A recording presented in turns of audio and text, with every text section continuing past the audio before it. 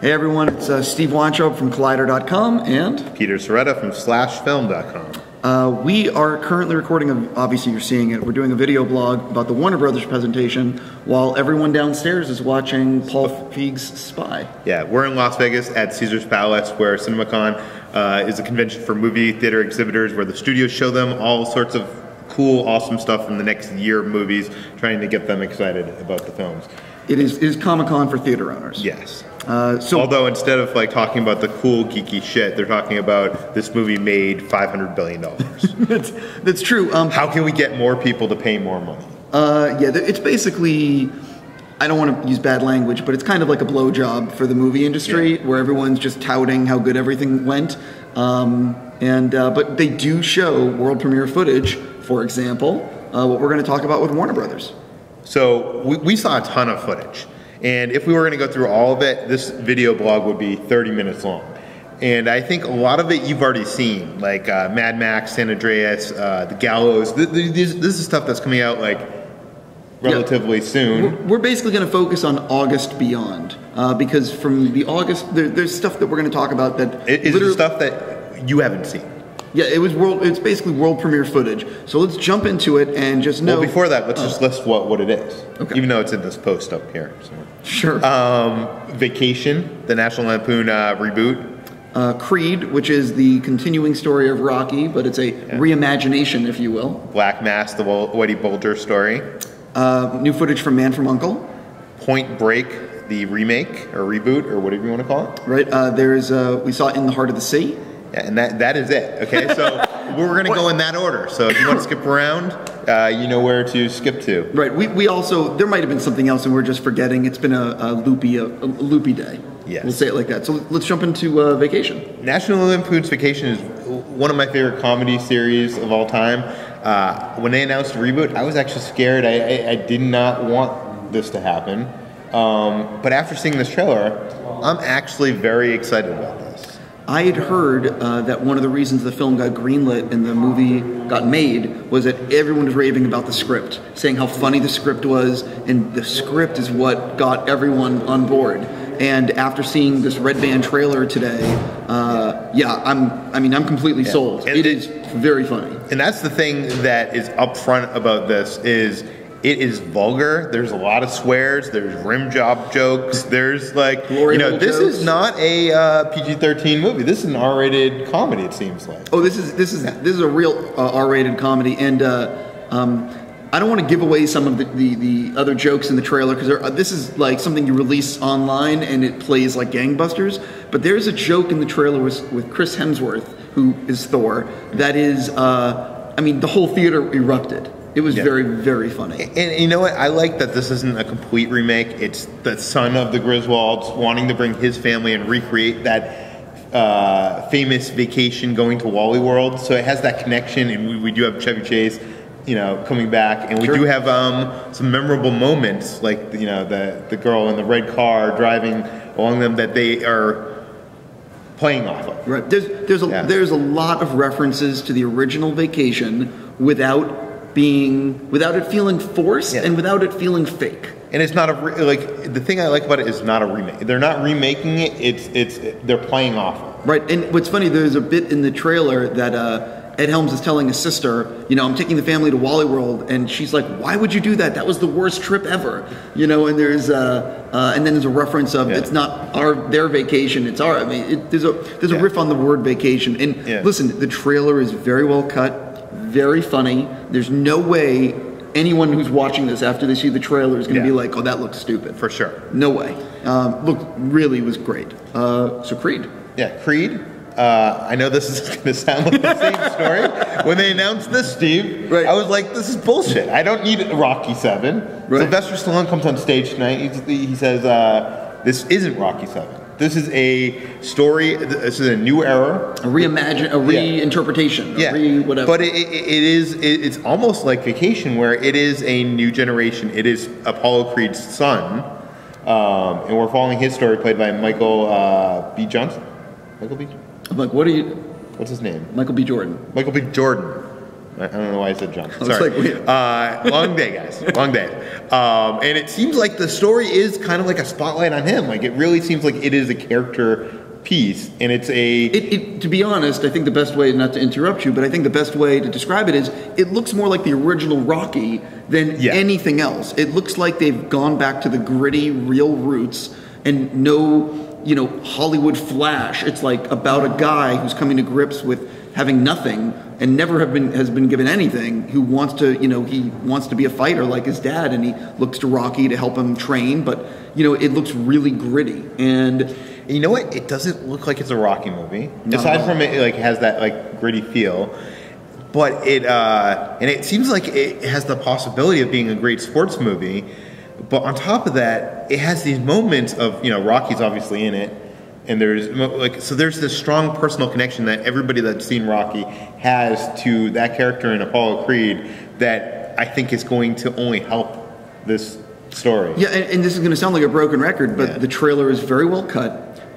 Great performances in the trailer. It seemed like more than a trailer. That was like a sizzle reel from the movie. Yeah. I mean, that was way more than they're going to release. It seems like Creed's trying to get Rocky to train him. Rocky doesn't want to train him, kind of thing. Yeah, but what I also liked about it is that it didn't have Rocky playing like this cartoonish version of Rocky. Like Stallone was playing like a more level Rocky, well, he's just like running his restaurant, and that's like what he's doing nowadays. Yeah, it was very well cut, and like Peter, I was not on board this movie getting made. I had literally no interest in it, and yet the trailer has converted me. So marketing does work. Okay, so now Black Mass, when that was announced, I thought it was going to be awesome. We saw the footage, it sucked. Yeah, okay, clearly. No. Okay, I was just trying to go against the grain. No. Black Mass. Scott Cooper, who has made 2 films before this, Out of the Furnace and the one with Jeff Bridges where he plays a singer. Country singer, yeah. Oh my God. I can't remember the name right now, and I'm sorry, but he directed this, and the trailer or the footage we saw, Johnny Depp plays Whitey Bulger, Boston gangster, and the film is going to take place over a few decades. But we saw a sequence with Johnny at a dinner table, talking to someone who's an undercover FBI agent, but at the beginning we don't know that. And it's basically a conversation, and it's more just one scene unfolding. And it felt real and gritty, and Johnny's wearing these contact lenses. It feels like that scene in Goodfellas where the Joe Pesci. You think I'm funny, it's that, but it's the dramatic tension of it is kind of a little bit higher than that. I feel like. I got to be honest. Goodfellas is one of my all-time favorite films, if not my favorite film. Yeah. So I know what Peter's saying, but we're also jumping into the sequence without having there's more to it than this. Yeah. So it might be building up to it, but it's a very good analogy. It does feel like the Joe Pesci sequence from Goodfellas, except it's more intimate, because the Goodfellas sequence is a large group of gangsters sitting around and scared of Joe Pesci. Yeah. This scene is 3 people, and Johnny is playing it dead serious. And Johnny asks him what his family recipe. He's eating this thing that's his family recipe, and the guy gives up his family recipe, and he's like, so you're willing to give up your family secret. How do I know that you're not going to be willing to give up me? And it's the dramatic tension of that. But the thing that you're going to take away from this, if you see this footage or you see the trailer, is Johnny Depp's transformation. And it's unlike Jack Sparrow or his, over-the-top stuff. This is, very dramatic. Well, it's to be honest here, Johnny Depp is a really talented actor, but he's been doing these roles. Come on now. But he's been doing these roles that are just cartoons. Yeah. And that's fine. The Pirates of the Caribbean has made him enough money to buy an island. He's made bonkers money, and we all understand why he's doing these movies, but we all miss the Johnny Depp, the actor. The guy who can deliver. Ed Wood, or Carl. He's been in a bunch of movies real movies. Yeah, and this is people watching this now. Not only is Johnny in this, though, it's important to point out you have Benedict Cumberbatch. You have this huge A-list group of actors. It's a massive cast. But it's also, we should mention, we're both from Boston. It's true. And the story of Whitey Bulger, I don't think has been told on a grand scale on film, at least that I know of. And it's an interesting story, and I think that this film has a lot of potential. Oh, the story of Whitey Bulger is crazy, and with this cast and Scott Cooper directing, there's no doubt that based on the footage we saw, there's like a gritty realism, and this is not being played for fun. This is a hardcore gangster movie. Yeah. And I honestly can't wait. I love gangster movies, obviously with Goodfellas. What's interesting is that the movie comes out in September, and I would imagine this trailer will be online, or some footage will be online within the next 2 weeks. September is definitely award season, beginning of that. We should move on, though, to The Man from U.N.C.L.E. Sure. What do we want to say about The Man from U.N.C.L.E.? I mean, it seems like what the footage we saw, to me, was, Guy Ritchie, stylish action, what you expect from him, but like a period kind of interesting take. Sure. I interviewed Henry Cavill and Armie Hammer on the red carpet, and I asked them to talk about the film, and Armie said, "Did you see the first trailer for Man from U.N.C.L.E.?" I said, "Yes." He goes, "What'd you think?" I said, "It reminded me of, it looked like a Guy Ritchie movie." He's like, "If you like the first trailer," he's like, "that's the movie we made. We're not mis-selling it. We're not, trying to do a bait and switch with the audience." He's like, "If you like the trailer, you're going to like this movie." I'm a huge fan of spy pictures, and I like Guy Ritchie movies. They're fun. And the new footage looks... Well, the thing is, even when I don't like a Guy Ritchie movie, I can watch it and I like the cinematography. There's things to like about it. So I think, while the story here isn't like 100% grabbing me, but I want to see it for the style. Right. I'm looking forward to it being a period picture. And something else that's interesting, a lot of movie stars and a lot of actors are overexposed. What's fascinating about Henry Cavill is he is not overexposed. He did Man of Steel and has done nothing since. There's no big picture that he's done because Man from U.N.C.L.E. was supposed to come out in December. Wasn't that kind of like the Superman curse, though? I mean, I feel like you do Superman and then Sure, I mean, there's some great actors that have done... Listen, I think Henry... I love Man of Steel. Yeah. I thought he was fantastic in it. And I'm genuinely looking forward to Man from U.N.C.L.E. I really hope it comes together. The footage I saw looked like a fun movie, a fun 60s caper, spy film. And it looked like Sherlock Holmes, but, in the 60s with spies. Does that make any, Yeah, I agree. Let's move on to something that we call Point Break. The original film was directed by now Academy Award-winning Catherine Bigelow, who used to be married to James Cameron. And it was a fun, campy, with Patrick Swayze and Keanu Reeves. This film, and I was kind of interested in a remake. Like, it seemed like there's something to do with that. Most people are not interested in this film. Well, you know what? I like the Fast and Furious movies, and that seemed kind of like a ripoff of Point Break, at least the original Fast and Furious, but with cars. And I really don't care about cars, so I thought a Point Break remake could be kind of cool. No. Well, that's interesting. You see, I saw the footage inside the room, and the mistake was they showed this sequence. There was okay, let's go backwards. About this Point Break, the most important thing to know is that they've assembled the world's leading extreme athletes to film sequences that are batshit crazy. Do you remember Transformers 3 when they had those sky jumpers jumping out of the thing in Chicago? It's one of my favorite moments of that. Okay, movie. So that was a crazy sequence. Point Break is that, but the whole movie. So it's like surfers doing these crazy surf sequences. It's these flyers going through this mountain pass. It's all, they assembled, again, the world leaders in extreme sports to film stuff. And the footage we saw in 3D looked almost like a documentary at times. Well, that was my problem actually with the footage, is that they showed the entire sequence, and the problem with it was like this 4-minute sequence in the mountains flying, but because we don't really know these characters yet, and because it's not, there's no stakes, you're basically watching a documentary of these people fly. But my problem is, it's not that we don't know the characters and we don't know the stakes, and I mean, that is a problem. But watching these guys fly, they weren't doing anything.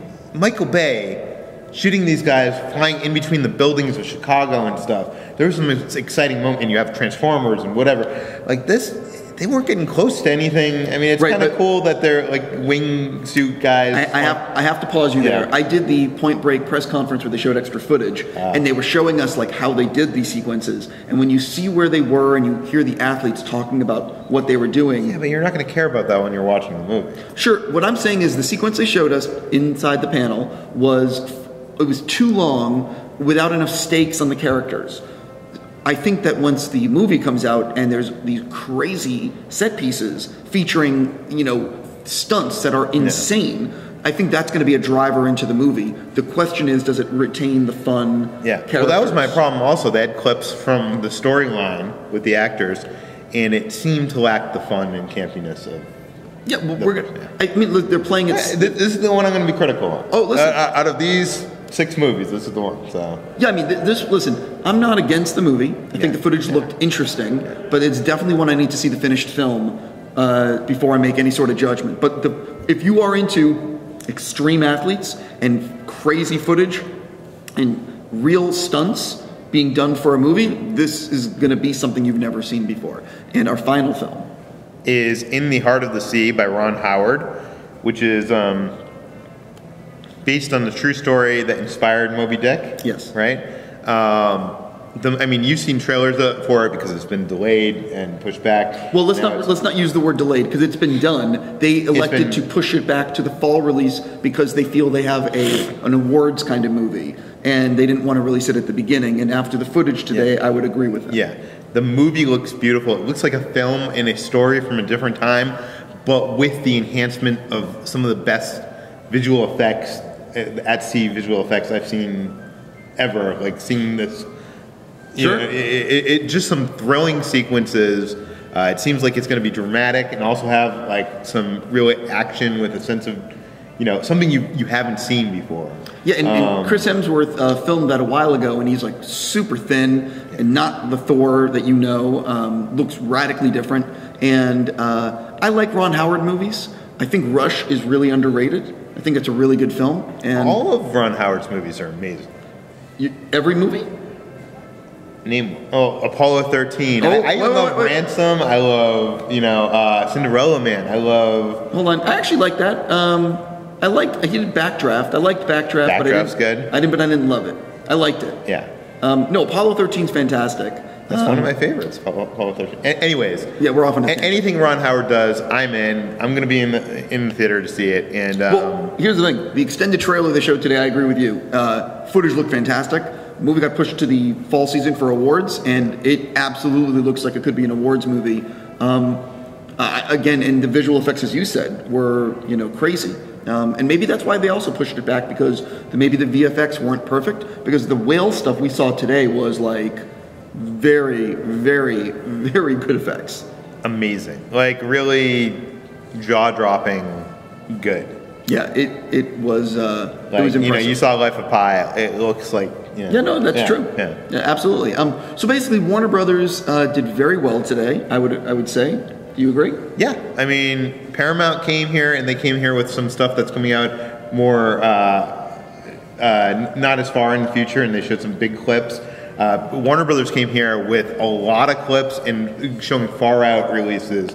And to me and you, I feel like that impresses us more than seeing 20 minutes or like 15 minutes of, a film coming out in 2 months. Sure, I think that the difference between the Paramount and Warner Brothers, if we dissect it a little bit, Paramount has 2 huge films that can easily both make $1 billion. And when we look at the Warner Brothers lineup, I don't necessarily see. I don't know if any of these can make $1 billion. In fact, I'm going to say that they won't. But they have Batman, Superman, and we should mention that Warner Brothers, Kevin Tushihara, the CEO, mentioned that the 3 big focuses in their future is DC movies, Lego movies, and Harry Potter. The Fantastic Beasts. Anyways, we are running long. Yeah, this has been twice as long as the Paramount video, but it's good because this has been 3 times as many movies. Right. So you can find more of my work at slashfilm.com and twitter.com/slashfilm. You can find me on Collider and on Twitter and Instagram and everything is Collider Frosty. And we'll be here for the rest of the week, CinemaCon, covering all the movie presentations, so check back. I was going to say tomorrow is Sony and Inside Out. Thanks for watching.